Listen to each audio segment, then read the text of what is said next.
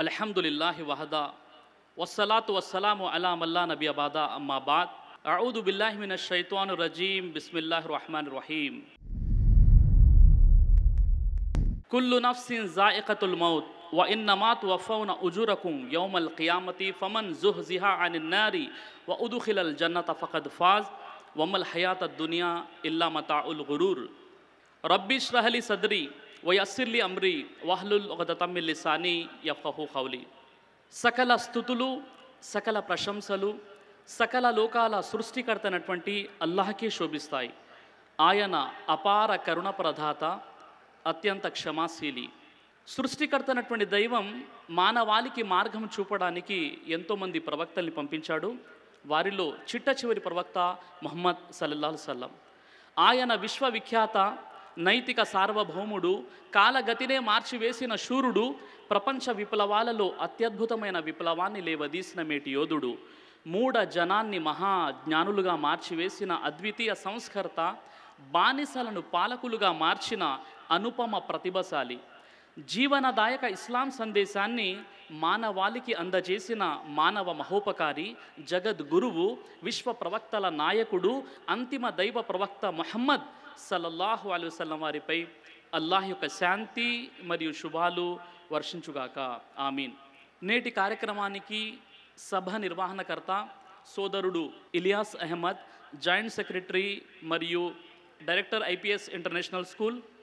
అలాగే నేటి ఈ కార్యక్రమానికి ముఖ్య అతిథులుగా విచ్చేసినటువంటి గౌరవనీయులు శాసనసభ్యులు ఎమ్మెల్యే శ్రీ ఎరపతినేని శ్రీనివాసరావు గారు, అలాగే ఎమ్మెల్సీ జనాబ్ మొహమ్మద్ అహ్మద్ షరీఫ్ గారు, అలాగే నేటి ఈ పవిత్ర ఆధ్యాత్మిక బహిరంగ సభకు విచ్చేసినటువంటి హిందూ, ముస్లిం, క్రైస్తవ సోదర సోదరిమణులందరినీ నేను ఇస్లామీయ పద్ధతిలో ఆహ్వానిస్తున్నాను. అస్సలాము అలైకుం వరహ్మతుల్లాహి వబరకాతు. దీని అర్థం సకల లోకాల సృష్టికర్తనటువంటి అల్లాహ్ యొక్క శాంతి మరియు శుభాలు మీ అందరి జీవితాలపై వర్షించుగాక. ఆమీన్. నేను ముందుగా మనందరి సృష్టికర్తనటువంటి దైవానికి సహస్రాధి కృతజ్ఞత అభివందనాలు తెలుపుకుంటున్నాను. ఎందుకంటే కులమతాలకు అతీతంగా మనమంతా ఒక చోట సమావేశమై ధార్మిక విషయాలు చర్చించుకునే ఒక గొప్ప అవకాశాన్ని ఆ అల్లాహ్ మనందరికీ కూడా కల్పించాడు. కాబట్టి సోదర మహాశివులారా, నేటి నా యొక్క అంశము మనిషికి మరణమే ముగింప. క్షణికమైన, క్షణభంగురమైన, అశాశ్వతమైన ఈ హంగుబంగు ఆర్భాటాల జీవితానికి ఆకర్షితుడైనటువంటి మానవుడు శాశ్వతమైన పరలోక జీవితాన్ని కాలదన్ని ఈ అశాశ్వతమైన జీవితాన్ని సర్వస్వంగా భావించి జీవితం గడుపుతున్నాడు. సోదర మహాశివులారా, మనిషి ఎలా జీవితం గడుపుతున్నాడు అంటే, పరలోక జీవితం ఉందండి అని ప్రస్తావిస్తే మీరు పరలోక జీవితాన్ని చూసి వచ్చారా అని ప్రశ్నిస్తున్నాడు కూడా. ఎవరి ముందు బాధ్యత చెప్పుకునే అవసరము లేదు అనేటటువంటి భ్రమలో బ్రతుకుని ముందుకు కొనసాగిస్తున్నాడు నేటి ఆధునిక మనిషి. సోదర మహాశివులారా, ప్రపంచంలోని ప్రతి మనిషి తాను చేసే కర్మలకు ఎవరో ఒకరి ముందు బాధ్యుడవుతాడు. ఎవరి ముందు బాధ్యుడు కాకుండా ఏ మనిషి తన జీవన రథాన్ని సవ్యంగా, సాఫీగా ముందుకు కొనసాగించలేడు. ఉదాహరణకి, ప్రభుత్వ యంత్రాంగంలోని ప్రతి ఉద్యోగి తన పై అధికారికి బాధ్యుడై ఉంటాడు. అందరికంటే పై అధికారి సంబంధిత మంత్రికి బాధ్యుడవుతాడు. ఆ మంత్రి ముఖ్యమంత్రి లేదా ప్రధానమంత్రికి బాధ్యుడవుతాడు. ఆ మంత్రులు సంబంధిత ప్రజలకు బాధ్యులవుతారు. ఆ ప్రజలు సంబంధిత వ్యక్తులకు బాధ్యులవుతారు. ఈ విధంగా ప్రతి వ్యక్తి కూడా బాధ్యతాయుతంగానే ఉంటాడు. అలాగే ప్రపంచ మానవులంతా కూడా రేపు పరలోకంలో మనల్ని పుట్టించినటువంటి దైవం ముందు మనము బాధ్యులమవుతాం. ఆ దైవం ముందు మనం సమాధానం చెప్పుకోవాలి. సోదర మహాశయులారా, నేటి నా యొక్క అంశము అయినటువంటి మనిషికి మరణమే ముగింప అనేటటువంటి విషయము, మనిషికి మరణము మాత్రమే ముగింపు కాదు, మరొక జీవితము ఉంది అనేటటువంటి సందేశము ఇన్షా అల్లా నేను తెలియజేస్తాను. అంతిమ దైవ గ్రంథమైనటువంటి దివ్య ఖురాన్లోని సూరే అల్ అనామ్ సూర నంబర్ 6 ఆయత్ నంబర్ 12లో బిస్మిల్లాహిర్ రహమానిర్ రహీం లయజ్మా అన్నకుం ఇలా యౌమిల్ ఖియామతి లా రైబ ఫీహ్. అల్లాహ్ సుబ్హానహు వ తఆలా తెలియజేస్తున్నాడు, తీర్పు దినం రోజున తప్పకుండా మీ అందరినీ మేము సమావేశపరుస్తాము. ఇది అనుమానానికి ఏమాత్రం ఆస్కారం లేని యథార్థము. అంటే జడ్జిమెంట్ డే, తీర్పు దినము, ప్రళయము అనేది ఉంది. అప్పుడు మనిషి చేసిన కర్మలకు దైవం తప్పకుండా మళ్ళీ బ్రతికిస్తాడు, సమావేశపరుస్తాడని ఖురాన్లో అనేక సందర్భాల్లో ఈ విషయం చెప్పడం జరిగింది. అలాగే హిందూ మత గ్రంథాలైనటువంటి భగవద్గీత గ్రంథంలోని 9వ అధ్యాయం 27వ శ్లోకాన్ని మనం పరిశీలిస్తే, సర్వభూతాని కౌంతేయ ప్రకృతిం యాంతి మామికం కల్పక్షయే పునస్తాని కల్పాదౌ విసృజామ్యహం. ఓ అర్జున, ఈ సమస్త ప్రాణికోట్లు ప్రళయ కాలమున నా ప్రకృతిని చేరి అందు అణిగియుండును. తిరిగి సృష్టి కాలమున అంటే ప్రళయము తర్వాత మళ్ళీ వారిని నేను సృష్టిస్తాను అని.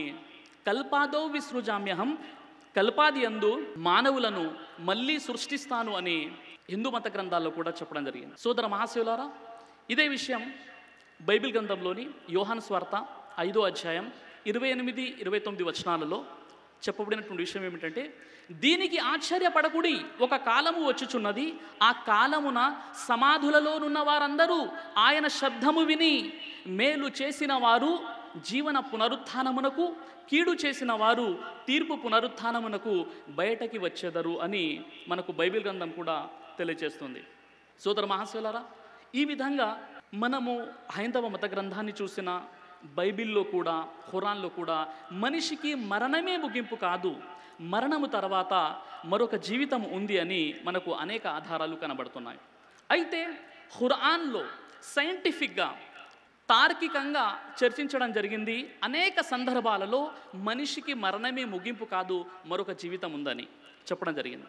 మిత్రులారా, ఖురాన్లోని 114 అధ్యాయాలు 6236 వాక్యాలు ఖురాన్లో ఉన్నాయి.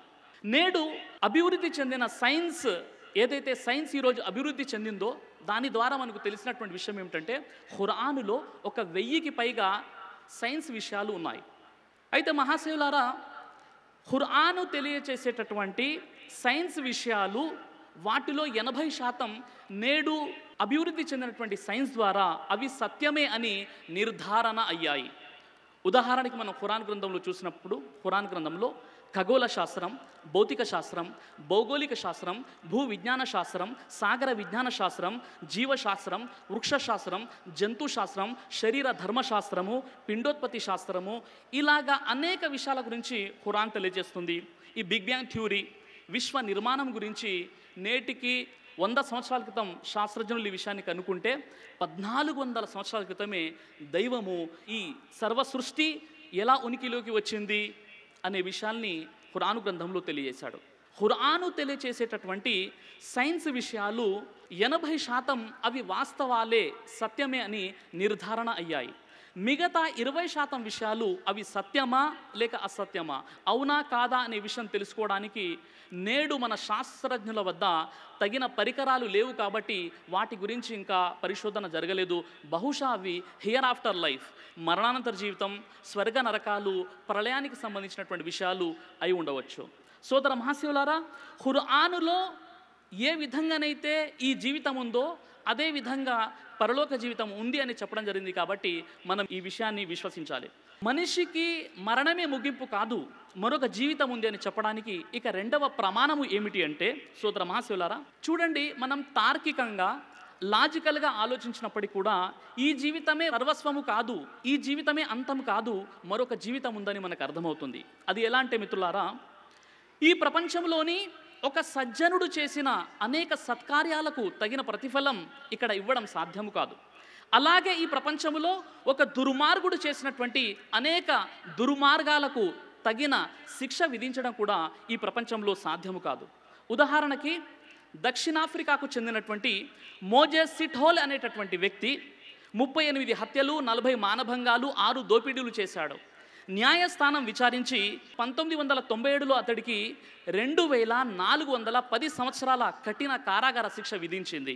ఈ విషయం 17 అక్టోబర్ 1999లో ఈనాడు మరియు వార్తాపత్రికల్లో ప్రచురించడం కూడా జరిగింది. అంటే ఆ వ్యక్తి చేసినటువంటి ఘోర పాపాలకు న్యాయస్థానం విచారించి 2410 సంవత్సరాల కఠిన కారాగార శిక్ష విధించింది. మరి అన్ని సంవత్సరాలు శిక్ష విధిస్తే అతనికి శిక్ష అనుభవించడానికి అతని ఆయుష్ సరిపోతుందా అంటే ఎట్టి పరిస్థితుల్లో అతనికి ఆయుష్ సరిపోదు. అలాంటి దుర్మార్గులను శిక్షించడానికి మరో చట్టము ఉండాలి, అదే పరలోక చట్టము. సోదర మహాశయులారా, అలాగే ఈ ప్రపంచములో అందరికంటే ఎక్కువగా హత్యలు చేసినటువంటి, అందరికంటే ఎక్కువ మానవులను చంపినటువంటి వ్యక్తి ఎవరండి? హిట్లర్. ద డిక్టేటర్, నియంతగా పరిగణించబడినటువంటి హిట్లర్ 60 లక్షల మంది యూదుల్ని స్వతహాగా తన చేతులతో చంపేశాడు. అలాగే రెండో ప్రపంచ యుద్ధానికి కారణమయ్యాడు హిట్లర్. అలాంటి దుర్మార్గుణ్ణి కేవలం షూట్ చేస్తే సరిపోతుందా? ఉరివేస్తే సరిపోతుందా? విషము ఇచ్చి చంపేస్తే సరిపోతుందంటే మన అంతరాత్మ సాక్ష్యమిస్తుంది ఇది సరైనటువంటి శిక్ష కాదు అని. అలాంటి దుర్మార్గునికి అతడు చేసినటువంటి దుర్మార్గాలను బట్టి శిక్షించడానికి మరొక చట్టం ఉండాలి, అదే పరలోక చట్టం. సోదర మహాశయులారా, ఇదే విషయాన్ని ఖురాన్లో అంతిమ దైవ గ్రంథమైనటువంటి ఈ దివ్య ఖురానులోని పరలోక చట్టములో ఎవరైతే దుర్మార్గులు ఉన్నారో వారి పాపాలకు, ఏదైతే పాపాలు చేశారో ఆ పాపాలకు వారికి ఏ శిక్షలు పడతాయి, వారి శిక్ష తీవ్రత ఎలా ఉంటుందో అల్లాహ్ సుబ్హానహు వ తఆలా ఖురాన్లో తెలియజేస్తున్నాడు. ఖురాన్లోని సూర నిసా సూర నంబర్ 4 ఆయత మరి 56ని కాస్త మనం పరిశీలించినట్లయితే, మా ఆయతులను తిరస్కరించే వారిని మేము నరకంలో పడవేస్తాం, అందులో వారి చర్మాలు కాలి కరిగిపోయినప్పుడల్లా మేము వారికి కొత్త చర్మాలను సృష్టిస్తాము, ఎందుకంటే వారు శిక్షను బాగా చవి చూడాలని. అల్లాహ్ సుబ్హానహు వ తఆలా ఇందులో ఒక మహత్తరమైనటువంటి విషయాన్ని తెలియజేస్తున్నాడు. అదేమిటంటే, ఒక దుర్మార్గుణ్ణి నరకంలో వేసినప్పుడు అతడి చర్మము కాలి కరిగిపోయినప్పుడల్లా కొత్త చర్మాన్ని సృష్టిస్తాము, ఎందుకంటే అతడు శిక్షను బాగా రుచి చూడాలని. అంటే సోదర మహాశయులారా, నేటి మన వైద్యశాస్త్రం పూర్వము పెద్ద పెద్ద మేధావులు సైతము నొప్పిని గ్రహించే భాగాల గురించి వారు చెప్పిన విషయం ఏంటంటే, స్పర్శ జ్ఞానము నొప్పి బాధ మెదడుకు మాత్రమే తెలుస్తుంది అని భావించేవారు. ఈ మధ్య కాలంలో తెలిసిన విషయం ఏంటంటే, మనిషి చర్మంలోనే పెయిన్ రిసెప్టర్స్, నొప్పిని గ్రహించే భాగాలు ఉన్నాయని ఈ మధ్య కాలంలో సైన్స్ చెప్తే, నేటికి 1400 సంవత్సరాల క్రితమే అల్లాహ్ సుబ్హానహు వ తఆలా ఖురాన్లో తెలియజేశాడు, మనిషి శరీరంలోనే నొప్పిని గ్రహించే భాగాలు పెయిన్ రిసెప్టర్స్ ఉంటాయని. సోదర మహాశయులారా, ఇది నేటికి 1400 సంవత్సరాల క్రితమే ఖురాన్లో 7వ శతాబ్దంలోనే తెలియజేయడం జరిగింది.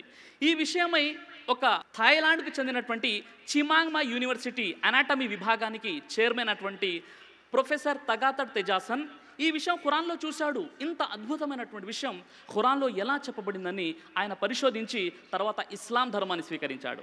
అష్హదు అల్లా ఇలాహ ఇల్లల్లాహ్ వ అష్హదు అన్న ముహమ్మద్ రసూలుల్లాహ్ని కలిమా కూడా చదవడం జరిగింది. కాబట్టి సోదర మహాశయులారా, దుర్మార్గులను శిక్షించడానికి పరలోక చట్టం ఉంది అని ఖురాన్ తెలియజేస్తుంది. అంతిమ దైవ గ్రంథమైనటువంటి దివ్య ఖురాన్లోని సూరే అజిల్జాల్ సూర నెంబర్ 99 ఆయత నెంబర్ 7 మరియు 8లో ఫమై యఅమల్ మిస్కాల దర్రతిన్ ఖైరయ్యరా వమై యఅమల్ మిస్కాల దర్రతిన్ షర్రయ్యరా. ఏ మనిషి అయినా రవ్వంత మంచి పని చేసినా తన ప్రభువు వద్ద దాని ప్రతిఫలాన్ని పొందుతాడు. ఏ మనిషి అయినా రవ్వంత చెడు పని చేసినా, రవ్వంత దుష్కార్యం చేసినా తన ప్రభు వద్ద అతడు లెక్క చెప్పుకోవాలి, దాని యొక్క దుష్పరిణామాన్ని చూస్తాడు అని ఖురాన్ గ్రంథం తెలియజేస్తుంది. అంటే దుర్మార్గులను శిక్షించడానికి నరకం ఉంది, సన్మార్గులను సన్మానించడానికి స్వర్గం ఉంది. సోదర మహాశయులారా, మనిషి మరణము తర్వాత అనేక మజిలీలు, అనేక ఘట్టాలు ఉన్నాయి. కానీ ప్రధానమైనటువంటి ఘట్టము శాశ్వత స్వర్గము మరియు శాశ్వత నరకము. ఇన్షాల్లా నేను ఈరోజు ఈ 2 విషయాలు చర్చిస్తాను. ముందుగా నరకము గురించి, పరలోకంలో దుర్మార్గులను శిక్షించేటటువంటి నరకము ఎలా ఉంటుందో ఇన్షాల్లా నేను మీ ముందు చర్చిస్తాను. ఇస్లాంలో ఖురాన్లోని నరకాన్ని జహన్నం అని అంటారు. జహన్నం అనేటటువంటి అరబీ పదము జిహిన్నాం అనే మూల పదము నుండి ఏర్పడింది. దీని అర్థము దూరంగా ఉన్న పెద్ద లోయ. ఖురాను గ్రంథంలోని 77 సార్లు నరక ప్రస్తావన తెలియచేయడం జరిగింది. ఖురాను గ్రంథంలోని నరకానికి పలు పేర్లు చెప్పబడ్డాయి. అల్ జహీం మండే అగ్ని, అల్ హుతమా నుజ్జు నుజ్జు చేసేది, హావ్యా లోతైన గొయ్యి, సహర్ మార్చివేసేది, అస్సঈర్ రగులుతున్న అగ్ని, వైల్ సర్వనాశనము చేసేది అని నరకానికి ఉన్నటువంటి పేర్లు ఖురాన్ చర్చిస్తుంది. ఇంకా సోదర మహాశయులారా, సహీ ముస్లిం హదీస్ నెంబర్ 163 హజరత్ అబ్దుల్లా ఇబ్నే మసూద్ రదియల్లాహు అన్హు వారి ఉల్లేఖనం ప్రకారంగా నరకం ఎలా ఉంటుందంటే, తీర్పు దినము రోజు తీర్పు మైదానానికి నరకాన్ని తీసుకురావడం జరుగుతుంది. ఆ నరకములో 70,000 భాగాలు ఉన్నాయి. ప్రతి భాగానికి ఒక పగ్గం ఉంది. ప్రతి పగ్గాన్ని 70,000 మంది దైవదూతలు పట్టుకొని ఈడ్చుకుంటూ నరకాన్ని తీర్పు మైదానానికి తీసుకురావడం జరుగుతుంది. అంటే నరకాన్ని 490 కోట్ల మంది దైవదూతలు పట్టుకొని ఈడ్చుకుంటూ తీర్పు మైదానానికి తీసుకురావడం జరుగుతుందని చెప్పడం జరిగింది. మరి ఒక దైవదూత యొక్క శక్తి, ఒక దైవదూత యొక్క బలం గురించి మనం చూసినట్లయితే, ముస్నద్ అహ్మద్ 5వ సంపుటం హదీస్ నెంబర్ 330లో దైవ ప్రవక్త ముహమ్మద్ సల్లల్లాహు అలైహి వసల్లం తెలియజేశారు, జిబ్రాయిల్, ఈయనని బైబిల్లో గాబ్రియల్ అంటారు. జిబ్రాయిల్ యొక్క శక్తి ఎలా ఉంటుందంటే, ప్రళయానికంటే ముందు ఆయన గురించి చెప్పడం జరిగింది, ఒక జిబ్రాయిల్కి సుమారు 600 రెక్కలు ఉంటాయి. ప్రళయానికంటే ముందు జిబ్రాయిల్ ఒక రెక్కను అలా కదిపితే పూర్తి విశ్వం అంతా ఒక చోటకు చేర్చబడుతుంది. ఏ విధంగానైతే దస్తర్పై, భోజన పంక్తిపై వేసిన విస్తరాకుని ఒకసారి లాగితే దాని మీద ఉన్న ఆహార పదార్థాలు ఏ విధంగానైతే ఒక చోటకు చేర్చబడతాయో ఆ విధంగా ఈ పూర్తి విశ్వం జిబ్రాయిల్ ఒక రెక్కను కదిలిస్తే జరిగేటటువంటి స్థితిని గురించి ప్రవక్త ముహమ్మద్ సల్లల్లాహు అలైహి వసల్లం వారు చెప్పారు. ఇది కేవలం ఒక దైవదూతకు సంబంధించినటువంటి శక్తి, ఒక దైవదూతకు సంబంధించినటువంటి బలం సోదర మహాశయులారా. ఈ విధంగా 490 కోట్ల మంది దైవదూతలు నరకాన్ని, నరక మైదానానికి ఈడ్చుకొని వస్తారు అని ప్రవక్త మహనీయ సల్లల్లాహు అలైహి వసల్లం వారు తెలియజేశారు. అంతిమ దైవ గ్రంథమైనటువంటి దివ్య ఖురాన్లోని సూర ఫుర్ఖాన్ సూర నంబర్ 25 ఆయత నంబర్ 12లో నరకము దూరం నుండే నరకవాసులను చూసి భయంకరమైనటువంటి శబ్దాలతో గర్జిస్తుంది అని ఖురాను గ్రంథం తెలియజేస్తుంది. ఇంకా ఖురాను గ్రంథంలోని సూర హిజ్ర్ సూర నంబర్ 15 ఆయత నంబర్ 44లో నరకానికి 7 ద్వారాలు ఉన్నాయి, ప్రతి ద్వారంలోని ఒక్కో వర్గం వారు ప్రవేశిస్తారు అని ఖురాను గ్రంథం తెలియజేస్తుంది. సహీ ముస్లిం హదీసు గ్రంథంలోని హజరత్ అబూ హురైరా రదియల్లాహు అన్హు వారి ఉల్లేఖనము ప్రకారంగా ఆ నరకం ఎలా ఉంటుందంటే, మేము ప్రవక్త ముహమ్మద్ సల్లల్లాహు అలైహి వసల్లం వారితో పాటు ఉన్నాము, అకస్మాత్తుగా హఠాత్తుగా ఒక భయంకరమైనటువంటి శబ్దం వినిపించింది. ప్రవక్త వారు అడిగారు, ఆ శబ్దం ఏంటో మీకు తెలుసా? మేము అన్నాము, అల్లా మరియు ఆయన ప్రవక్తకే బాగా తెలుసు. అప్పుడు ప్రవక్త వారు అన్నారు, అది ఒక రాయి. 70 సంవత్సరాలకు పూర్వం ఆ రాయిని నరకములో వేయడం జరిగింది. ఆ రాయి ప్రయాణం చేస్తూ చేస్తూ ఈరోజు నరకం యొక్క అడుగు భాగానికి చేరుకుంది అని ప్రవక్త మహనీయ సల్లల్లాహు అలైహి వసల్లం వారు తెలియజేశారు. అంటే ఆ నరకం యొక్క లోతు అంత భయంకరంగా ఉంటుంది సోదర మహాశయులారా. సహీ ముస్లిం హదీసు గ్రంథంలోని హజరత్ అబూ హురైరా రదియల్లాహు అన్హు వారి ప్రకారంగా ప్రవక్త మహనీయ సల్లల్లాహు అలైహి వసల్లం వారు తెలియజేశారు, మానవుడు వెలిగించే ఈ అగ్ని నరకంలోని 70వ వంతు అన్నారు. అప్పుడు ప్రవక్త శిష్యులు అన్నారు, ఓ ప్రవక్త, దైవం సాక్షిగా మానవులను దహించడానికి ఈ నిప్పు, ఈ అగ్నే సరిపోతుంది అన్నప్పుడు ప్రవక్త మహనీయ సల్లల్లాహు అలైహి వసల్లం వారు తెలియజేశారు, కానీ ఆ నరకము ఈ ప్రపంచ నిప్పు కంటే 69 రెట్లు ఎక్కువగా ఉంటుందని ప్రవక్త మహనీయ సల్లల్లాహు అలైహి వసల్లం వారు తెలియజేశారు. సోదర మహాశయులారా, నేడు మనిషి న్యూక్లియర్ని ముక్కలు చేయడానికి లక్షల డిగ్రీల వేడిని పుట్టిస్తున్నాడు.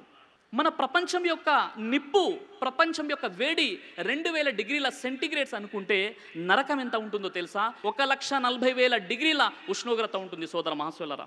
మిత్రులారా, ఈరోజు మనం ఈ ఎండాకాలములో 40 నుండి 45 డిగ్రీల ఎండను తట్టుకోలేకపోతున్నాము.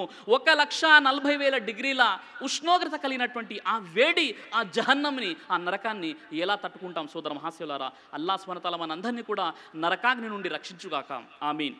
సోదర మహాశయులారా, హజరత్ అబూ హురైరా రదియల్లాహు అన్హు వారి ఉల్లేఖనం ప్రకారంగా తిర్మిజీ హదీసు గ్రంథాల వీళ్ళలో ప్రవక్త ముహమ్మద్ సల్లల్లాహు అలైహి వసల్లం వారు ఇలా తెలియజేశారు, ఒకవేళ ప్రపంచంలోని మానవుడు నరకాన్ని, నరకం యొక్క అగ్నిని చూడగలిగితే అతడి పర్యవసానం ఎలా ఉంటుందంటే ప్రవక్త ముహమ్మద్ సల్లల్లాహు అలైహి వసల్లం తెలియజేశారు, దైవ సాక్షిగా నాకు తెలిసిన విషయాలు మీకు తెలిస్తే మీరు అల్పంగా నవ్వుతారు, అధికంగా ఏడుస్తారు, మీ భార్యల ద్వారా కలిగే పడక సుఖాన్ని వదిలి అల్లాను శరణు వేడుకుంటూ అడవుల్లోకి వెళ్ళిపోతారు అని ప్రవక్త మహనీయ ముహమ్మద్ సల్లల్లాహు అలైహి వసల్లం వారు తెలియజేశారు. సోదర మహాశయులారా, అది అలాంటి భయంకరమైనటువంటి అగ్ని సోదర మహాశయులారా. మరియు అక్కడ నరకములోని శిక్షించేటటువంటి పాములు మరియు తేళ్లు ఎలా ఉంటాయో ప్రవక్త మహనీయ సల్లల్లాహు అలైహి వసల్లం వారు తెలియజేశారు. నరకములోని పాములు ఒంటెల వలె ఉంటాయి, నరకంలోని తేళ్ళు అడవి గాడిదల వలె ఉంటాయి. ఒక్కసారి అవి నరకవాసిని కాటు వేస్తే అతడికి ఆ విష ప్రభావం 40 సంవత్సరాల వరకు ఉంటుందని ప్రవక్త మహనీయ సల్లల్లాహు అలైహి వసల్లం వారు తెలియజేశారు. ఇంకా సోదర మహాశయులారా, నరకంలోని గదలు మరియు సుత్తులు, నరకవాసిని శిక్షించేటటువంటి గదలు మరియు సుత్తులు, వాటి బరువు ఎలా ఉంటుందంటే ప్రవక్త మహనీయ సల్లల్లాహు అలైహి వసల్లం వారు తెలియజేశారు, ప్రపంచంలోని జిన్నులంతా కలిసి కూడా ఒక గదను, నరక నివాసిని శిక్షించే గదను ఎత్తాలనుకున్నా కొంచెం కూడా ఎత్తలేరని ప్రవక్త మహనీయ సల్లల్లాహు అలైహి వసల్లం వారు తెలియజేశారు. సోదర మహాశయులారా, అలాగే నరక నివాసి యొక్క దంతం గురించి ప్రవక్త ముహమ్మద్ సల్లల్లాహు అలైహి వసల్లం ఏం చెప్పారంటే, వారి యొక్క శరీర నిర్మాణం గురించి ప్రవక్త ముహమ్మద్ సల్లల్లాహు అలైహి వసల్లం చెప్పారు, నరక నివాసి యొక్క దంతము ఉహద్ పర్వతం అంతా ఉంటుంది, మరియు నరక నివాసి యొక్క చర్మం మందం ఎలా ఉంటుందంటే 3 రోజుల ప్రయాణ దూరం అంత మందం ఉంటుంది ఒక నరక నివాసి యొక్క చర్మము. కాబట్టి వారికి శిక్ష అధికమవుతూనే ఉంటుందని ప్రవక్త మహనీయ సల్లల్లాహు అలైహి వసల్లం వారు తెలియచేశారు. సోదర మహాశయులారా, ఇంకా మిత్రులారా, హజరత్ అబూ హురైరా రదియల్లాహు అన్హు వారి ఉల్లేఖన ప్రకారంగా నరకవాసులకు ఎంత తీవ్రమైనటువంటి భయంకరమైనటువంటి శిక్ష జరుగుతుందంటే, నరకంలో వారు ఎంతగా ఆ నరక శిక్షలు అనుభవిస్తూ ఎంతగా ఏడుస్తారంటే, ఏడ్చి ఏడ్చి వారి కన్నీరు కాస్త అయిపోతుంది. వారు ఎంతగా ఏడుస్తారంటే వారు కార్చిన కన్నీటిలో పడవలు నడపవచ్చు అని చెప్పారు. ఇంకా వారు ఏడుస్తూనే ఉంటారు. చివరికి వారి కన్నీలు సైతం ఇంకిపోతాయి. అప్పుడు వారి కన్నీల నుండి రక్తం కారుతుంది అని ప్రవక్త మహనీయ సల్లల్లాహు అలైహి వసల్లం వారు తెలియజేశారు. సోదర మహాశయులారా, ఇంకా నరకములోని మొట్టమొదటిగా ఇబ్లీస్కి అగ్ని వస్త్రాలు తొలగించబడతాయి. ఇబ్లీస్ అంటే సాతాను. మొట్టమొదటిగా నరకంలోని ఇబ్లీస్కి అగ్ని వస్త్రాలు తొలగించబడతాయి. అప్పుడు అతడు ఆ బాధ భరించలేక నరకం చుట్టూ పరుగులు తీస్తూ ఉంటాడు.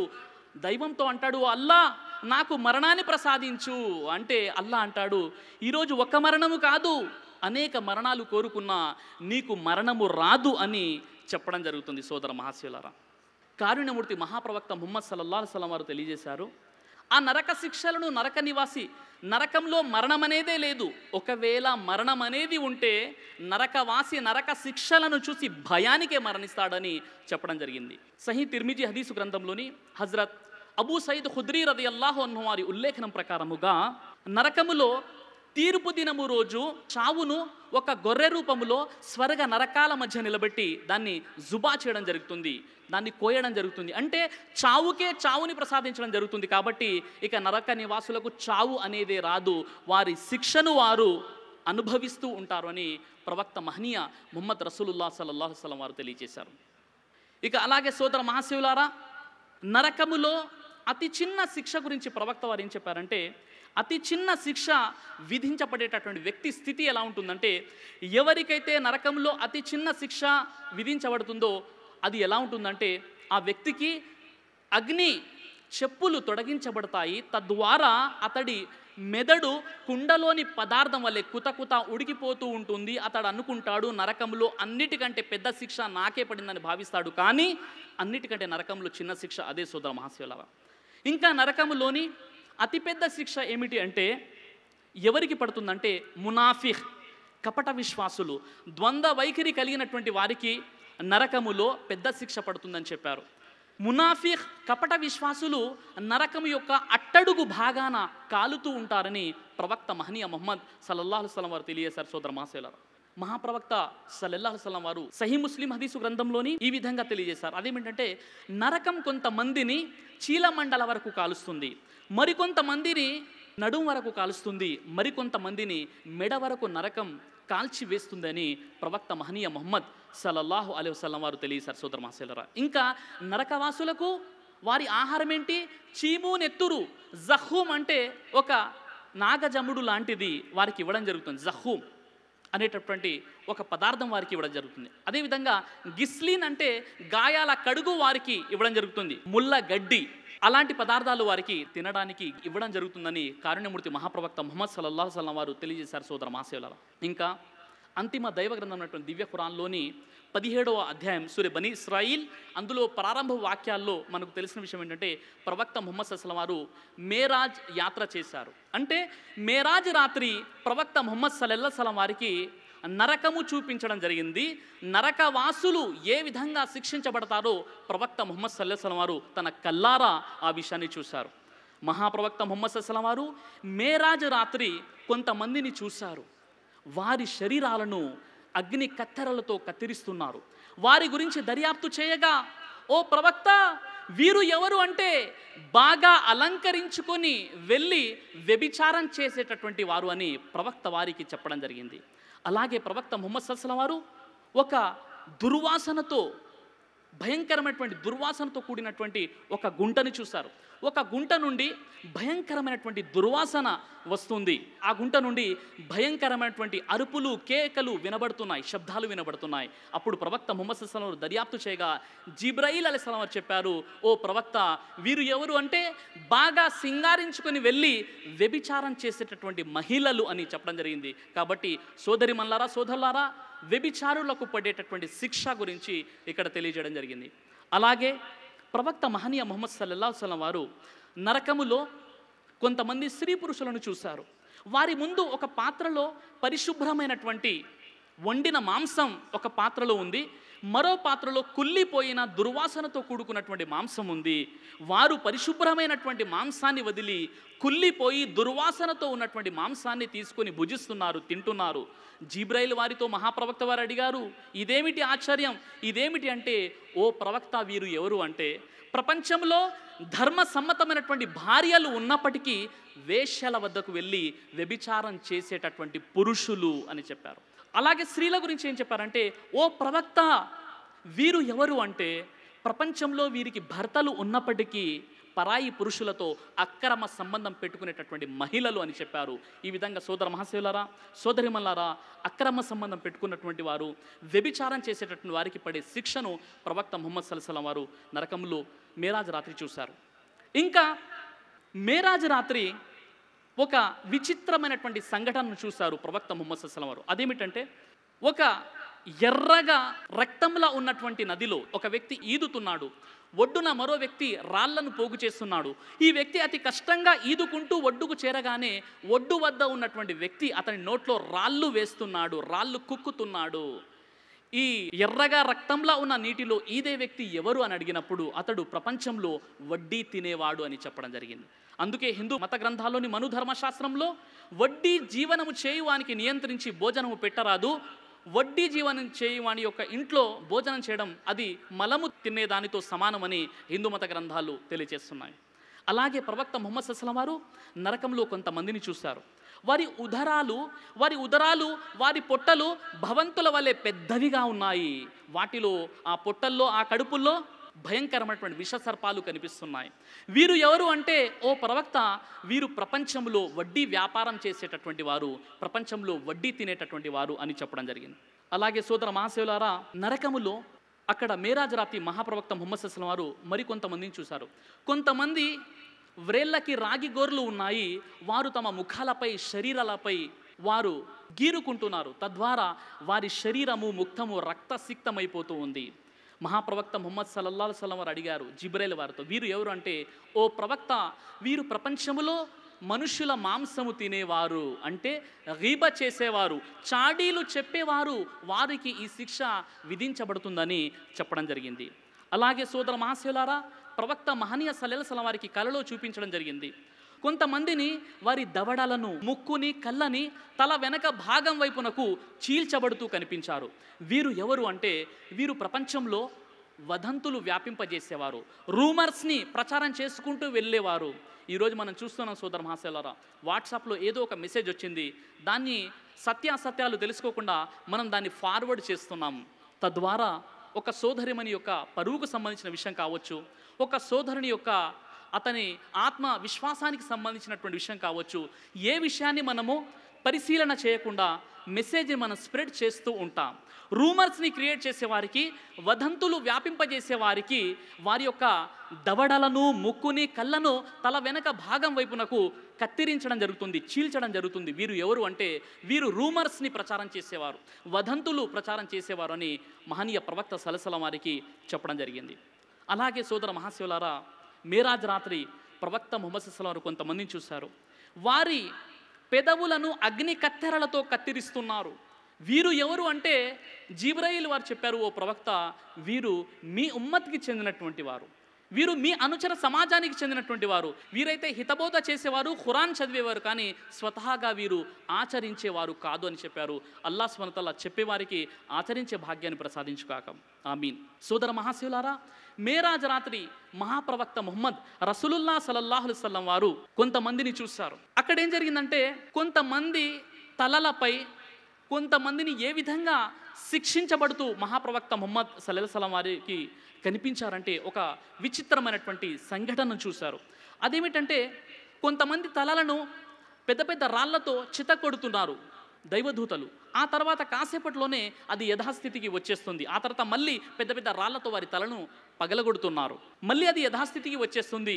ఈ ప్రక్రియ నిరంతరం జరుగుతుంది. వీరు ఎవరు అంటే ప్రవక్త ముహమ్మద్ సల్లల్లాహు అలైహి వసల్లం వారు దర్యాప్తు చేయగా జిబ్రాయిల్ సల్లం వారు అన్నారు, ఓ ప్రవక్త ముహమ్మద్ సల్లల్లాహు అలైహి వసల్లం, వీరు ఎవరు అంటే నమాజ్ విషయంలో సోమరితనం వహించేవారు, నిర్లక్ష్యం వహించేవారు, మరియు నమాజ్ సమయానికి వీరు నిద్రించేవారు. సోదర మహాశివులారా, అస్సలాతు ఖైరు మినన్ నౌమ్, మీ నిద్ర కంటే నమాజ్ ఎంతో మేలైనదని మనము అజాన్లో, ఫజర్ అజాన్లో వింటూ ఉంటాం. అయినప్పటికీ కూడా మనం నమాజ్ చేయకుండా ఉన్నట్లయితే వారికి నరకంలో పడే శిక్షను మహాప్రవక్త ముహమ్మద్ సల్లల్లాహు అలైహి వసల్లం వారికి చూపించడం జరిగింది. ఈ విధంగా అనేక భయంకరమైనటువంటి శిక్షలు నరకంలో ప్రవక్త మహనీయ సల్లల్లాహు అలైహి వసల్లం వారు చూశారు. సోదర మహాశివులారా, ఈ నరకానికి సంబంధించి, ఈ నరక శిక్షలకు సంబంధించి హైందవ మత గ్రంథాలలో కూడా చాలా విషయాలు చెప్పబడ్డాయి. అదేమిటంటే, హైందవ మత గ్రంథాల్లోని భగవద్గీత గ్రంథము 1వ అధ్యాయం 44వ శ్లోకంలో నరకే నియతం వాసో భవతి, నరకము శాశ్వతమైనటువంటి స్థలము అని భగవద్గీత గ్రంథం తెలియజేస్తుంది. ఇంకా సోదర మహాశివులారా, భాగవతంలోని 5వ స్కందం 2వ పర్వం 135 నుండి 163 వరకు ఉన్నటువంటి మంత్రాల్ని చూసినట్లయితే, శుకయోగి పరీక్షిత్తునకు చెప్పినటువంటి నరక వర్ణన ఈ విధంగా ఉంది. జీవునకు అతని జీవిత కాలములో చేసినటువంటి పాపాలు ఏవైతే ఉంటాయో దాన్ని తగినట్టుగా అతనికి అక్కడ శిక్షలు విధిస్తూ ఉంటారు అని శుకయోగి పరీక్షితునకు చెప్పినటువంటి నరక వర్ణన మనకు అక్కడ కనబడుతుంది. ఆ నరకంలో అనేక శిక్షలు ఉన్నాయి. శిక్షల పేర్లు కూడా చెప్పబడ్డాయి. అవిచిరయం, కాలసూత్రం, వైతరిణి, వజ్రకంటకం, రేతహపానం, లాలభక్షణం, ప్రాణరౌదం, రౌరవం, మహారౌరవం, అంధాకూపం, కుంభిపాకం, క్రిమిభోజనం, వజ్రఖండనం, అవీచి అనేటటువంటి శిక్షల పేర్లు మనకు భాగవతం మరియు గరుడ పురాణంలో ఈ శిక్షల గురించి చెప్పడం జరిగింది. సోదర మహాశివులారా, మరియు మనం గరుడ పురాణాన్ని చూసినట్లయితే గరుడ పురాణములోని నరకము యొక్క మార్గం ఎలా ఉంటుందో చెప్పడం జరిగింది. ఆ నరక మార్గము చీకటిగా ఉంటుంది. నరక మార్గములోని జలగలతో కూడిన బురదగుంటలు, చీము, నెత్తురు, మలమూత్రములు, అలాగే సలసలా కాగేటటువంటి నీరు, అదేవిధంగా సలసలా కాగేటటువంటి నూనె. ఆ నరకము ఎలా ఉంటుందంటే కాలుతున్నటువంటి ఇసుక దిబ్బలు అందులో ఉంటాయి. ఆ మలమూత్ర విసర్జనల దారిలో మునకలు వేస్తూ అతడు నరకవాసి వెళ్తూ ఉంటాడు అని చెప్పడం జరిగింది. ఇంకా నరకము వైతరిణి నది గురించి ప్రస్తావించడం జరిగింది.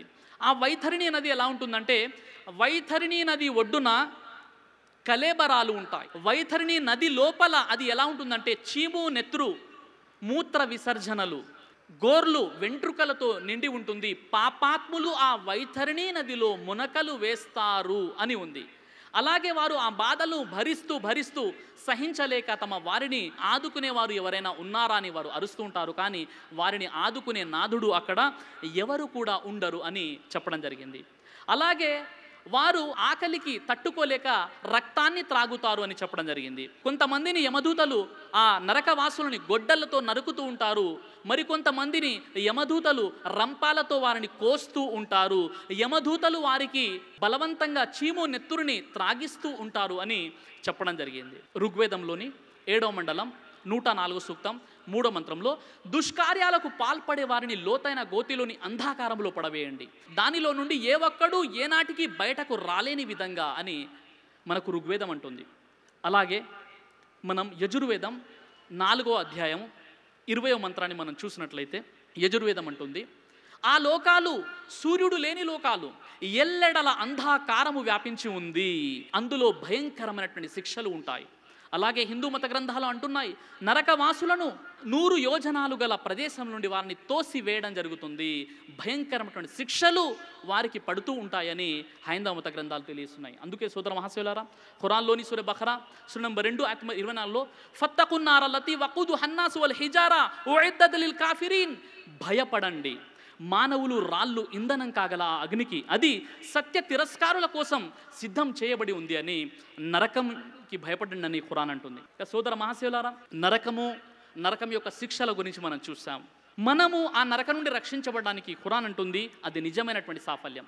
ఖురాన్లోని సూర ఆల్ ఇమ్రాన్ సూర నంబర్ 3 ఆయత 185లో కుల్లు నఫ్సిన్ జాయకతుల్ మౌత్ వ ఇన్నమా తువఫౌన ఉజూరకుం యౌమల్ ఖియామతి ఫమన్ జుహ్జిహా అనిన్ నారి వ ఉద్ఖిలల్ జన్నత ఫఖద్ ఫాజ్ వమల్ హయాతద్ దునియా ఇల్లా మతాఉల్ గురూర్. చివరికి ప్రతి మనిషి మరణిస్తాడు, మీరు మీ పూర్తి ప్రతిఫలాన్ని ప్రళయం రోజున పొందుతారు. అక్కడ నరకాగ్ని నుండి రక్షించబడి స్వర్గంలో ప్రవేశపెట్టబడేవాడు మాత్రమే యథార్థానికి సఫలీకృతుడు. ఇక ఈ ప్రపంచము అది మాయ, మోసపుచ్చేది తప్ప మరేమీ కాదు అని ఖురాన్ అంటుంది. సోదర మహాశివులారా, నరకము నుండి రక్షించబడాలి. ఎలాంటి నరకము నేను చాలా సమగ్రంగా తెలియజేశాను. నరకం నుండి రక్షించబడి స్వర్గంలో ప్రవేశపెట్టబడేవాడు మాత్రమే యథార్థానికి సఫలీకృతుడు. సక్సెస్ అంటే అదే, నరకం నుండి రక్షించబడి స్వర్గంలో ప్రవేశపెట్టబడాలి. అయితే సోదర మహాశయులారా, మరి ఎవరైతే సృష్టికర్త అయినటువంటి దైవాన్ని ఒక్కడుగా భావించి ఆ దైవ ఆజ్ఞల ప్రకారంగా జీవితం గడుపుతారో వారు జన్నత్ అంటే స్వర్గానికి ప్రవేశిస్తారు. మరి ఆ స్వర్గం ఎలా ఉంటుంది? సోదర మహాశయులారా, స్వర్గాన్ని అరబ్బీలో ఖురాన్లో జన్నత్ అని అన్నారు. జన్నత్ అనేటటువంటి పదము అరబీలోని జనన అనే మూల పదం నుండి వెలువడింది. దీని అర్థము దాగి ఉండడం అనేటటువంటి అర్థాలు వస్తాయి. అలాగే జన్నత్ అంటే, జన్నత్ యొక్క వివరణ, జన్నత్ అంటే అది ఒక గొప్ప వనము, ఒక పెద్ద వనము. అందులోపట ఆ జన్నత్లో ఉన్న లోపటి విషయాలు, లోపటి భాగాలు బయటి వారికి కనిపించవు అనేటటువంటి అర్థం ఉంది. అంటే జన్నత్ అంటే ఒక పెద్ద వనము, అందులోన విషయాలు, లోన ఉన్నటువంటి వైభవము బయటి వారికి కనిపించకుండా ఉంటుంది. సోదర మహాశయులారా, ఖురాను గ్రంథంలోని స్వర్గం యొక్క ప్రస్తావన 77 సార్లు మనకు కనబడుతుంది. ఇంకా ఖురాను గ్రంథంలోని జన్నత్ అంటే ఏకవచనం, దాని బహువచనం జన్నాత్. జన్నత్ స్వర్గానికి పలు పేర్లు ఖురాన్లో తెలియచేయబడ్డాయి. అదేమిటంటే ఖురాను గ్రంథంలోని దారుస్సలాం అంటే అది సురక్షిత నిలయం, జన్నాతున్ నయీం వరాలతో కూడుకున్నటువంటి స్వర్గం, మఖామే అమీన్ శాంతి నిలయం, ఫిర్దౌస్ స్వర్గంలో అత్యుత్తమైనటువంటి స్థానాన్ని జన్నతుల్ ఫిర్దౌస్ అని అంటారు. అయితే సోదర మహాశయులారా, ఆ స్వర్గం యొక్క వైభవము ఎలా ఉందో ఇన్షాల్లా నేను మీ ముందు చర్చిస్తాను. సహీ ముస్లిం హదీసు గ్రంథంలోని హజ్రత్ ఉమర్ బిన్ ఖత్తాబ్ రదియల్లాహు అన్హు వారి ఉల్లేఖనము ప్రకారముగా స్వర్గానికి 8 ద్వారాలు ఉన్నాయి. సహీ ముస్లిం హదీసు గ్రంథంలోని హజ్రత్ సహల్ బిన్ సాద్ రదియల్లాహు అన్హు వారి ఉల్లేఖనం ప్రకారంగా స్వర్గం యొక్క ద్వారాలు ఎంత విశాలంగా, ఎంత వెడల్పుగా ఉన్నాయి అంటే ప్రవక్త మహనీయ సల్లల్లాహు అలైహి వసల్లం వారు తెలియజేశారు, నా ఉమ్మత్, నా అనుచర సమాజానికి చెందినటువంటి 70,000 మంది వరుసగా నిలబడి ఒకరి చేతులు ఒకరు పట్టుకొని స్వర్గంలోకి ప్రవేశిస్తారని ప్రవక్త మహనీయ సల్లల్లాహు అలైహి వసల్లం వారు తెలియజేశారు. అంటే 70,000 మంది ఒకే వరుసలో నిలబడి ఒకరి చేతులు ఒకరు పట్టుకొని ఒకేసారి 70,000 మంది స్వర్గంలో ప్రవేశిస్తారంటే స్వర్గం యొక్క ద్వారం ఎంత వెడల్పుగా ఉందో ఒక్కసారి ఆలోచించండి సోదర మహాశయులారా. సహీ ముస్లిం హదీసు గ్రంథంలోని హజరత్ సహల్ బిన్ సాద్ రదియల్లాహు అన్హు వారి యొక్క ఉల్లేఖనం ప్రకారంగా స్వర్గములోని ఒక కర్ర స్థలము ప్రపంచంలోని అందులో ఉన్న సర్వ వస్తువుల కంటే కూడా శ్రేష్టమైనది అని ప్రవక్త మహనీయ సల్లల్లాహు అలైహి వసల్లం వారు తెలియజేశారు. ఇంకా సహీ బుఖారీ హదీసు గ్రంథంలోని స్వర్గం యొక్క సువాసన 40 సంవత్సరాల దూరం నుండే వస్తుంది అని ప్రవక్త మహనీయ సల్లల్లాహు అలైహి వసల్లం వారు తెలియజేశారు. ఇంకా స్వర్గం యొక్క వృక్షం ఎలా ఉంటుంది, స్వర్గం యొక్క చెట్లు ఎలా ఉంటాయి, స్వర్గం యొక్క వృక్షం గురించి ప్రవక్త ముహమ్మద్ సల్లల్లాహు అలైహి వసల్లం వారు తెలియజేశారు. స్వర్గం యొక్క వృక్షం యొక్క నీడ ఎంత పొడవుగా ఉంటుందంటే ఒక వ్యక్తి గుర్రంపై స్వారీ చేస్తూ నిరంతరాయంగా 100 సంవత్సరాల పాటు ప్రయాణం చేసిన స్వర్గ వృక్షం యొక్క నీడ అంతరించదు అని మహనీయ ప్రవక్త సల్లల్లాహు అలైహి వసల్లం వారు తెలియజేశారు. సోదర మహాశయులారా, ఇంకా సోదర మహాశయులారా, హజరత్ అబూ హురైరా రదియల్లాహు అన్హు వారి ఉల్లేఖనం ప్రకారంగా స్వర్గములో 100 స్థాయిలు ఉన్నాయి. ఒక స్థాయి నుండి మరొక స్థాయికి 100 సంవత్సరాల ప్రయాణ దూరం అని ప్రవక్త మహనీయ సల్లల్లాహు అలైహి వసల్లం తెలియజేశారు.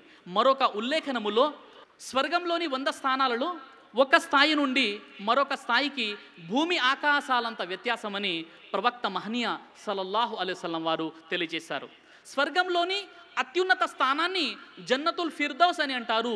జన్నతుల్ ఫిర్దౌస్ పై అల్లా యొక్క అర్ష్ ఉంటుంది. అంటే జన్నతుల్ ఫిర్దౌస్ యొక్క రూఫ్ అల్లా యొక్క అర్ష్ అని ప్రవక్త మహనీయ సల్లల్లాహు అలైహి వసల్లం వారు తెలియజేశారు. సోదర మహాశయులారా, సహీ ముస్లిం హదీసు గ్రంథంలోని హజరత్ అబూ హురైరా రదియల్లాహు అన్హు వారు ప్రవక్త మహనీయ సల్లల్లాహు అలైహి వసల్లం వారిని ప్రశ్నించారు, ఓ ప్రవక్త, ఆ స్వర్గం ఎలా తయారు చేయబడింది, ఆ స్వర్గం ఎలా నిర్మించబడింది అంటే ప్రవక్త ముహమ్మద్ సల్లల్లాహు అలైహి వసల్లం వారు తెలియజేశారు, స్వర్గము ఒక బంగారు ఇటుకతో ఒక వెండి ఇటుకతో తయారు చేయబడింది. వాటిని కలుపుతూ సుగంధభరితమైనటువంటి కస్తూరిని ఉపయోగించడం జరిగింది. అలాగే ముత్యాలు మరియు వజ్రాలు స్వర్గలోక గులకరాళ్ళుగా ఉపయోగించబడ్డాయి. అలాగే కుంకుమ పువ్వు స్వర్గలోక మట్టిగా వాడబడింది. ఎవరైతే స్వర్గంలో ప్రవేశిస్తారో వారు సుఖభోగాలను అనుభవిస్తూ ఉంటారు, ఎన్నటికీ కష్టాన్ని చవిచూడరు, వారికి మరణము సంభవించదు, వారి యవ్వనము తరిగిపోదు అని మహాప్రవక్త ముహమ్మద్ రసూలుల్లాహ్ సల్లల్లాహు అలైహి వసల్లం వారు తెలియజేశారు. సోదర మహాశయులారా, ఆ స్వర్గం గురించి ఖురాను గ్రంథాన్ని మనం చూసినప్పుడు ఖురాన్లో సూరే ముహమ్మద్ సల్లల్లాహు అలైహి వసల్లం సూర నంబర్ 47 ఆయత్ నంబర్ 15లో భయభక్తులు కలవారికి వాగ్దానం చేయబడిన స్వర్గం యొక్క వైభవం ఇలా ఉంది. అందులో నిర్మలమైన నీటి కాలువలు ప్రవహిస్తూ ఉన్నాయి, ఏ మాత్రం మారని రుచిగల పాల కాలువలు ప్రవహిస్తూ ఉన్నాయి, సేవించే వారికి మధురమైన మద్యపు కాలువలు ప్రవహిస్తూ ఉన్నాయి, స్వచ్ఛమైన తేనె కాలువలు ప్రవహిస్తూ ఉన్నాయి, స్వర్గంలో అనేక రకాల పండ్లు కూడా ఉన్నాయి అని ఖురాను గ్రంథం తెలియజేస్తుంది. ఖురాను గ్రంథంలోని సూర అద్దుఖాన్ సూర నంబర్ 44 ఆయత్ నంబర్ 53 నుండి 56ని కాస్త మనం పరిశీలించినట్లయితే దైవ భీతి గలవారికి వాగ్దానం చేయబడినటువంటి స్వర్గం ఇలా ఉంది. దైవ భీతి గలవారు శాంతి భద్రతలు గల ప్రదేశములో ఉంటారు. ఉద్యానవనాలలో సన్నని పట్టు వస్త్రాలు, జరీ పట్టు వస్త్రాలు ధరించి ఒకరి ముందు ఒకరు కూర్చొని ఉంటారు. అలా ఉంటుంది వారి దర్పం. వారికి అందమైన సుందరాంగులను ఇచ్చి వివాహం చేయడం జరుగుతుంది. ప్రపంచంలో వచ్చిన మరణం తప్ప మరో మరణం వారు చవిచూడరు అని ఖురాను గ్రంథం తెలియజేస్తుంది. సోదర మహాశయులారా, స్వర్గములో ప్రవేశించే వారి గురించి చెప్పడం జరిగింది. స్వర్గంలో ప్రవేశించే వారికి శిరోజాలే తప్ప చర్మంపై వెంట్రుకలు ఉండవు. వారి కళ్ళకు సుర్మ పూయబడి ఉంటుంది. ఇంకా స్వర్గంలో ప్రవేశించేటప్పుడు వారి వయస్సు 30 లేదా 33 సంవత్సరాలు అయి ఉంటుందని ప్రవక్త మహనీయ రసూలుల్లాహ్ సల్లల్లాహు అలైహి వసల్లం వారు తెలియజేశారు. సోదర మహాశయులారా, ఎంత గొప్ప స్వర్గమో చూడండి. హజరత్ అనస్ బిన్ మాలిక్ రదియల్లాహు అన్హు వారి ఉల్లేఖనము ప్రకారంగా స్వర్గంలో స్వర్గవాసుల కోసం సంత ఉంటుంది. స్వర్గవాసులు ప్రతి శుక్రవారం ఆ యొక్క సంతలో కలుసుకుంటారు అని ప్రవక్త ముహమ్మద్ సల్లల్లాహు అలైహి వసల్లం వారు తెలియజేశారు. స్వర్గములోని స్వర్గలోకాలలో స్వర్గవాసుల కోసం సంత ఏర్పాటు చేయడం జరుగుతుంది. ప్రతి శుక్రవారం స్వర్గవాసులు అందులో కలుసుకుంటారు. అప్పుడు ఉత్తర దిశ నుండి ఒక సుగంధభరితమైనటువంటి కస్తూరి కుంకుమ పువ్వు యొక్క ధూళి వారి ముఖాలపై వారి వస్త్రాలపై తగలగానే వారి అందం మరింత ద్విగుణీకృతమవుతుంది. వారు తిరిగి తమ ఇళ్లలోకి ప్రవేశించినప్పుడు వారి భార్యల అందం కూడా మునుపటి కంటే అధికమై ఉంటుంది.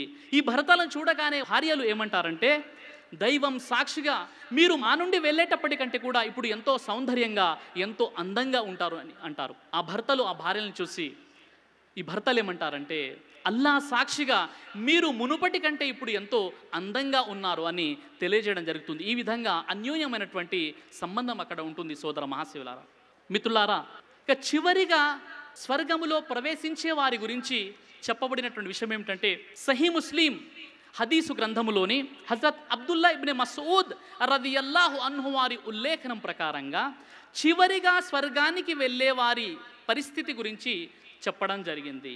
ఎవరైతే ఏ విశ్వాసులైతే ఒకే సృష్టికర్తను ఆరాధిస్తూ షిర్క్ చేయకుండా చిన్న చిన్న తప్పులు చేసి మరణిస్తారో అల్లా అనుకుంటే వారిని క్షమించి స్వర్గంలో ప్రవేశింపజేస్తాడు. ఒకవేళ వారికి శిక్షించాలనుకున్నప్పుడు అల్లాహ్ సుబ్హానహు వ తఆలా వారి పాపాలకు గాను వారిని శిక్షించి తరువాత నరకం నుండి వారికి విముక్తి కలిగించి స్వర్గంలోకి ప్రవేశింపజేస్తాడు. చివరిగా స్వర్గంలో ప్రవేశించే వారి స్థితి గురించి ప్రవక్త ముహమ్మద్ సల్లల్లాహు అలైహి వసల్లం వారు ఈ విధంగా తెలియజేశారు. ఆ వ్యక్తి నరక బాధలను అనుభవిస్తూ నరకము నుండి బయటపడడానికి ఒక అడుగు ముందుకేస్తాడు. ఆ తర్వాత రెండో అడుగు వేసి బోర్లా పడిపోతాడు. లేచి మరియు మూడో అడుగు వేయగానే అగ్ని జ్వాలలు అతని శరీరాన్ని కాల్చివేస్తాయి.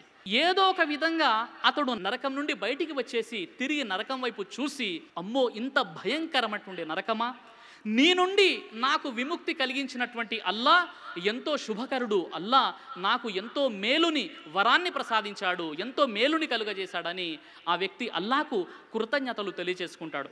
అంతలోనే అతనికి దగ్గరలో ఒక వృక్షం ప్రత్యక్షమవుతుంది.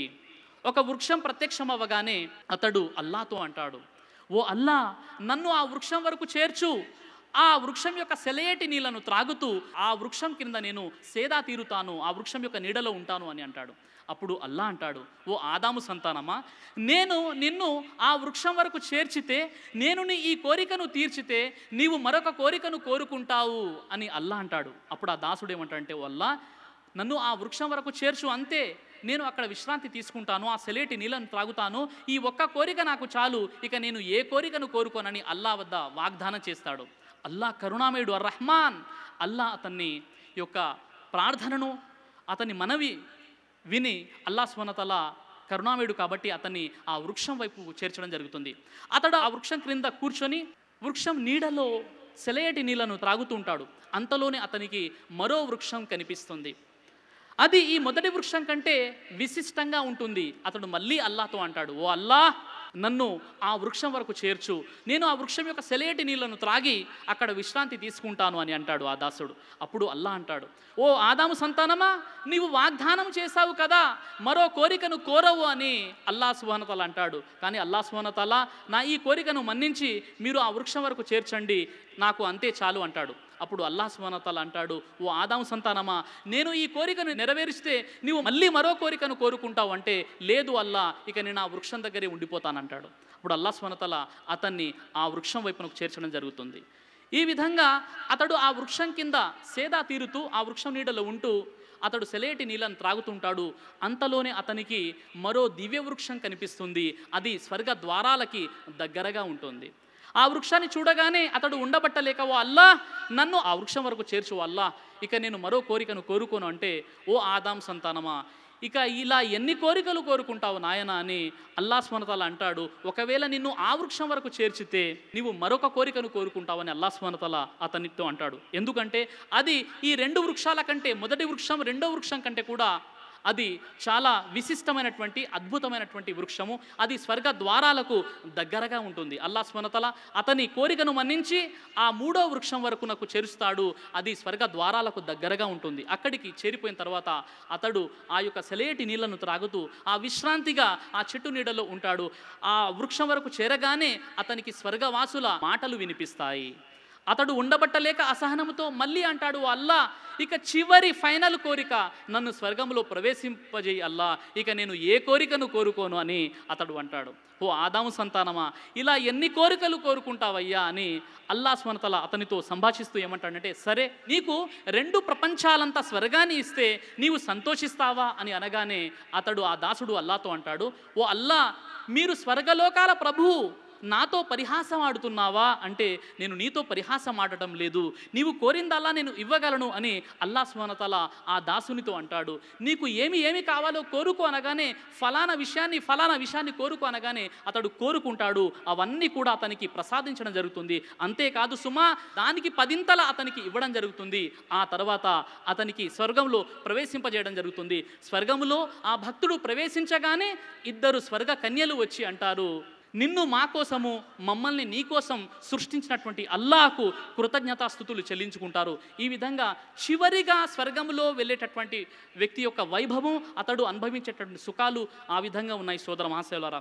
కాబట్టి మిత్రులారా, మరి స్వర్గము ఒక ఉద్యానవనము, ఒక అద్భుతమైనటువంటి స్థానము. అల్లాహ్ సుబ్హానహు వ తఆలా మనందరికీ కూడా నరకము నుండి విముక్తి కలిగించి స్వర్గాన్ని ప్రసాదించుగాక. ఆమీన్ యా రబ్బుల్ ఆలమీన్. సోదర మహాశయులారా, ఈ స్వర్గం గురించి హైందవ మత గ్రంథాలలో కూడా తెలియచేయడం జరిగింది. స్వర్గము శాశ్వతం అని భగవద్గీత గ్రంథం అంటుంది. భగవద్గీత గ్రంథంలోని 6వ అధ్యాయం 41వ శ్లోకాన్ని మనం పరిశీలిస్తే, శాశ్వతీహ సమా, ఆ స్వర్గము శాశ్వతమైనటువంటి స్థలం అని భగవద్గీత గ్రంథం తెలియజేస్తుంది. అలాగే భగవద్గీత గ్రంథాన్ని మనం పరిశీలిస్తే 18వ అధ్యాయం 62వ శ్లోకంలో, తమేవ శరణం గచ్చ సర్వభావేన భారత తత్ ప్రసాదాత్పరం శాంతి స్థానం ప్రాప్సిసి శాశ్వతం. ఓ అర్జున, సర్వ విధముల ఆ ఈశ్వరుణ్ణే శరణు పొందుము, ఆయన అనుగ్రహముచే సర్వోత్తమైనటువంటి శాంతిని, శాశ్వతమైన మోక్ష పదవిని నీవు పొందగలవు అని చెప్పడం జరిగింది. సోదర మహాశివులారా, ఇక్కడ 2 విషయాలు చెప్పబడ్డాయి.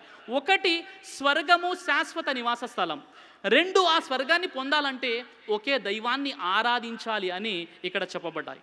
ఇంకా కఠోపనిషత్ 1వ అధ్యాయం 1వ వల్లి 12వ మంత్రంలో, స్వర్గలోకేన భయం కించ నాస్తి న తత్రత్వం న జరయా బిభేతి ఉభే తీర్త్వాసనాయా పిపాసే శోకాదిగో మోధతే స్వర్గలోకే. స్వర్గలోకములు ఆకలి దప్పికలు లేవు, జనన మరణములు లేవు. అక్కడ మనిషి సకల సుఖభోగాలను అనుభవిస్తూ స్వర్గంలో ఉంటాడు అని హిందూ మత గ్రంథాలు తెలియజేస్తున్నాయి. ఋగ్వేదంలోని 9వ మండలం 113వ సూక్తం 7వ మంత్రాన్ని కాస్త మనం పరిశీలించినట్లయితే ఋగ్వేదం మనకు తెలియజేస్తుంది, పతనరహితమైన వెలుగులతో నిండిన శాశ్వతమైన ఆ లోకాలకు నన్ను చేర్చు. పతనరహితమైనటువంటి లోకాలు, శాశ్వత లోకాలు, ఆ స్వర్గం గురించి చెప్పడం జరిగింది. ఇంకా ఋగ్వేదంలోని 9వ మండలం 113వ సూక్తం 7వ మంత్రంలో, ఆ లోకాలు సంపూర్ణ తేజవంతమైనటువంటి లోకాలు, అవి పూర్తిగా సృష్టికర్త అయినటువంటి దేవుని యొక్క సామ్రాజ్యం. అక్కడ సకల తినుబండారాలు ఉంటాయి, అందులో ప్రవేశించేవాడు సకల సుఖభోగాలు అనుభవిస్తూ ఉంటాడు అని మనకు హిందూ మత గ్రంథాలు కూడా తెలియజేస్తున్నాయి. ఇంకా అధర్వణ వేదంలో స్వర్గంలో క్షీర నదులు, పాల కాలువలు ప్రవహిస్తూ ఉన్నాయి అని మనకు హైందవ మత గ్రంథాలు తెలియచేస్తున్నాయి. ఈ విధంగా స్వర్గం యొక్క వైభవం గురించి హైందవ మత గ్రంథాలు కూడా తెలియచేస్తున్నాయి. సోదర మహాశివులారా, మిత్రులారా, ఇక చివరిగా నేటి నా యొక్క ప్రసంగమైనటువంటి మనిషికి మరణమే ముగింప అంటే, మనిషికి మరణము మాత్రమే ముగింపు కాదు సోదరులారా.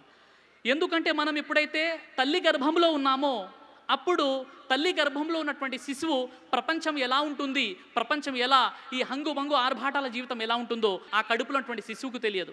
అప్పుడు ఆ శిశువు ఇలా అనుకున్నాడు అనుకోండి, ప్రపంచం ఏమీ లేదు, సర్వస్వం ఈ యొక్క మాతృగర్భమే అనుకుంటే అది అజ్ఞానం అవుతుంది. అలాగే ఈ ప్రపంచంలో ఉన్నటువంటి మనిషి పరలోకాన్ని చూడకుండానే పరలోకం లేదు అని తిరస్కరించడం కూడా అలాంటి మూర్ఖత్వమే అవుతుంది. సోదర మహాశివులారా, మనం నరకం నుండి రక్షించబడి స్వర్గంలో ప్రవేశించాలి అంటే మనం ఏమి చేయాలంటే సోదర మహాశివులారా, మనందరినీ పుట్టించినటువంటి సృష్టికర్తను ఒక్కడుగా అద్వితీయుడుగా మనం విశ్వసించాలి.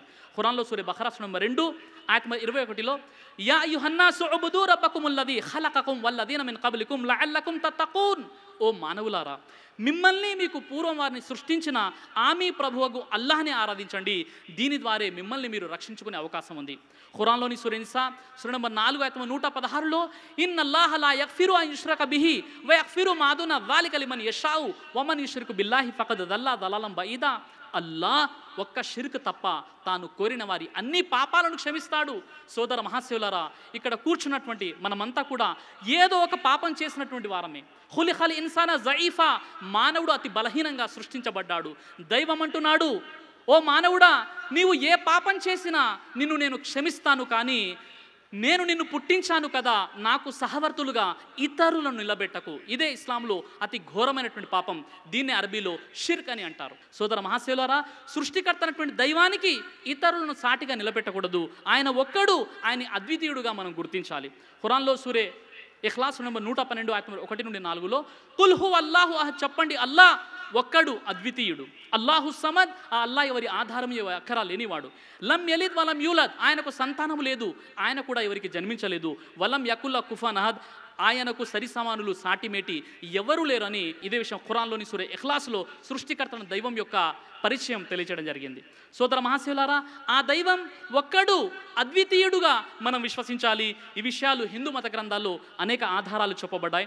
ఋగ్వేదం 6వ మండలం 45వ సూక్తం 16వ మంత్రం, ఋగ్వేదం 7వ మండలం 1వ సూక్తం 1వ మంత్రం, ఋగ్వేదం 8వ మండలం 1వ సూక్తం 1వ మంత్రం, ఋగ్వేదం 8వ మండలం 1వ సూక్తం 17వ మంత్రం, ఋగ్వేదం 8వ మండలం 20వ సూక్తం 16వ మంత్రం, ఋగ్వేదము 9వ మండలం 63 సూక్తం 3వ మంత్రం, ఋగ్వేదం 10వ మండలం 82 సూక్తం 2వ మంత్రం, ఋగ్వేదం 10వ మండలం 82 సూక్తం 3వ మంత్రం, ఋగ్వేదం 10వ మండలం 83 సూక్తం 6వ మంత్రం, ఋగ్వేదం 10వ మండలం 114 సూక్తం 5వ మంత్రం, ఋగ్వేదం 1వ మండలం 164 సూక్తం 46వ మంత్రం, యజుర్వేదం 20వ అధ్యాయం 19వ మంత్రం, యజుర్వేదం 17వ అధ్యాయం 19వ మంత్రం, యజుర్వేదం 17వ అధ్యాయం 27వ మంత్రం, అధర్వణ వేదం 2వ కాండం 2వ సూక్తం 1వ మంత్రం, అధర్వణ వేదం 2వ కాండం 2వ సూక్తం 2వ మంత్రం, అధర్వణ వేదం 13వ కాండం 4వ సూక్తం 16వ మంత్రం, అధర్వణ వేదం 13వ కాండం 4వ సూక్తం 19వ మంత్రం, భగవద్గీత 18వ అధ్యాయం 20వ శ్లోకం, భగవద్గీత 18వ అధ్యాయం 22వ శ్లోకం, భగవద్గీత 7వ అధ్యాయం 17వ శ్లోకం, భగవద్గీత 18వ అధ్యాయం 62 శ్లోకాలలో దేవుడు ఒక్కడే ఉన్నాడు. ఆయన అద్వితీయుడని అనేక ఆధారాలు ఉన్నాయి సోదర మహాశయులారా. శ్వేతాశతరోపనిషత్ 3వ అధ్యాయం 2వ మంత్రంలో ఏకోహి రుద్రోనా న ద్వితీయ తస్తుహ య ఇమాము లోకాని శతై శనిభిహి, ఎవరైతే తన సొంత శక్తిచే ఈ సమస్త లోకాలను పుట్టించి పరిపాలిస్తున్నాడో ఆ దేవుడు ఒక్కడే, రెండో వాడుగా చేయడానికి ఆయన ప్రక్కన మరొకడు లేడు. కాబట్టి సోదర మహాశయులారా, మనం భయంకరమైన నరకాగ్ని నుండి రక్షించబడి స్వర్గంలో వెళ్ళాలి అంటే మిమ్మల్ని నన్ను మనందరినీ పుట్టించిన దేవుడు ఒక్కడే. హిందూ, ముస్లింలు, క్రైస్తవులు, సిక్కులు, జైనులు, బౌద్ధులు వీరందరినీ పుట్టించిన దేవుడు ఒక్కడు, ఆయన అద్వితీయుడుగా మనం విశ్వసించాలి. సోదర మహాశయులారా, చివరిగా నేను ఖురాన్లోని సూర అల్ బయ్యినా సూర నెంబర్ 98 ఆయత్ నెంబర్ 7-8 పఠించి నా ప్రసంగాన్ని నేను ముగిస్తాను. ఇన్నల్లదీన కఫరు మిన్ అహ్లల్ కితాబి వల్ ముష్రికీన ఫీ నారి జహన్నమ ఖాలిదీన ఫీహా ఉలాయిక హుమ్ షర్రుల్ బరియా ఇన్నల్లదీన ఆమను వ అమిలు స్వాలిహాతి ఉలాయిక హుమ్ ఖైరుల్ బరియా జజాఉహుమ్ ఇంద రబ్బిహిం జన్నాతు అద్నిన్ తజ్రీ మిన్ తహతిహల్ అన్హారు ఖాలిదీన ఫీహా అబదా రదియల్లాహు అన్హు వరదు అన్ జాలిక లిమన్ ఖష్య రబ్బా. గ్రంథ ప్రజలలో, బహుదైవోపాసకులలో సత్యాన్ని తిరస్కరించిన వారు నిస్సందేహంగా నరకానికి వెళ్తారు. ఆ నరకంలో శాశ్వతంగా వారు కాలుతూ ఉంటారు. వారే, ఎవరైతే సత్యాన్ని తిరస్కరిస్తారో వారు సృష్టిలో అత్యంత నికృష్టులు. అలాగే ఎవరైతే విశ్వసించి మంచి పనులు చేస్తారో వారు సృష్టిలో అత్యంత శ్రేష్ఠులు. వారికి వారి ప్రభువు వద్ద లభించే ప్రతిఫలం శాశ్వత నివాస స్థలాలైనటువంటి స్వర్గవనాలు. వాటిలో కాలువలు ప్రవహిస్తూ ఉంటాయి, అందులో వారు శాశ్వతంగా ఉంటారు. వారు అల్లా పట్ల సంతృప్తి చెందారు, అల్లా వారి పట్ల ప్రసన్నుడయ్యాడు, వారికి శాశ్వతమైన స్వర్గవనాలు ప్రసాదించబడతాయి. వాఖిరు దావానా అనిల్ హమ్దులిల్లాహి రబ్బిల్ ఆలమీన్. అస్సలాము అలైకుం వరహ్మతుల్లాహి వబరకాతు. మాషాల్లా, జజాకల్లాహు ఖైర్. ఇంతవరకు మీరు మరణమే ముగింప అనే అంశంపై సోదరుడు సిరాజుర్ రెహమాన్, జనరల్ సెక్రటరీ యూఆర్సీ గారి యొక్క అద్భుతమైన అనర్గళమైన ప్రసంగాన్ని విన్నారు. మనిషికి మరణం ముగింపు కానే కాదని, పరలోక జీవితం వాస్తవమైన జీవితాన్ని మనందరం విశ్వసించేలా ఆయన యొక్క ప్రసంగం కొనసాగింది. ఆ సృష్టికర్త అయిన అల్లాహను మనందరినీ నరకం నుంచి రక్షించి స్వర్గ భాగ్యాన్ని ప్రసాదించాలని కోరుకుంటూ దువా చేస్తున్నాను. ఆమీన్.